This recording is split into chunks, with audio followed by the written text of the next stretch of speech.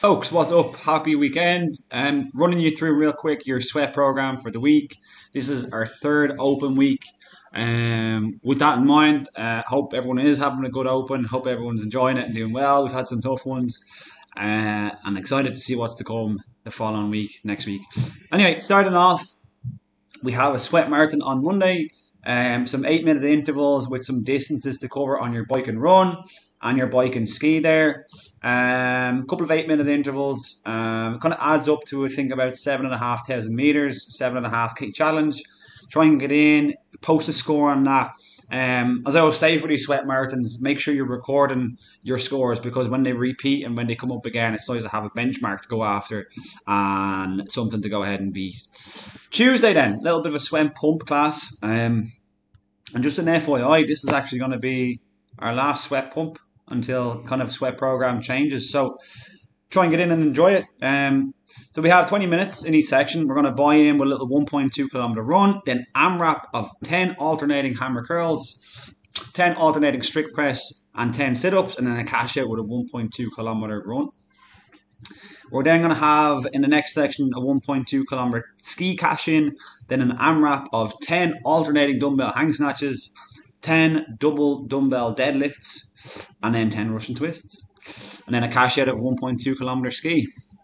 That should be a fun one. A little bit of kind of obviously, cardio and essentially pump with the dumbbells.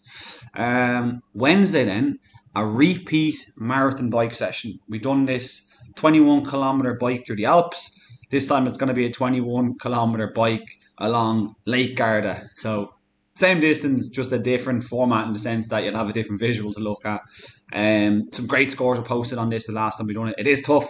I'm going to give this one a crack again and see can I beat my last score. It's more mentally physical. It's as much mental as it is physical, I should say. Try and get in. Thursday, sweat and stretch, another repeat. We're going to have a little bit of distance to cover. So part A, as many as possible in terms of calories on your bike for 5 minutes. Then you rest 30 seconds. We're then going to have a 5 minute stretch. We're going to rest for 30 seconds.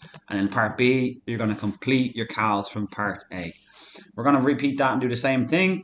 We're just going to rotate stations then. It's going to be ski for 5 minutes, rest 30 seconds, stretch, rest for 30 seconds, and then repeat and try and complete your calories from part A. And Friday then is going to be a 12 kilometer challenge on your row and bike. It's 20 minutes to complete, 2,000 meter run, a 4 kilometer bike, rest 5 minutes, then 20 minutes to complete 4K on your bike, and a 2 kilometer row. Again, post a score for that one and record it, and then next time you see it, try and come in and beat it. Saturday will obviously be dependent on what we see in the open workout, so we'll post that kind of sometime Friday morning after the workout is released, and we'll update you at that point. Guys, I hope you have a good weekend. Enjoy yourselves and rest up and recover. See you Monday. Peace.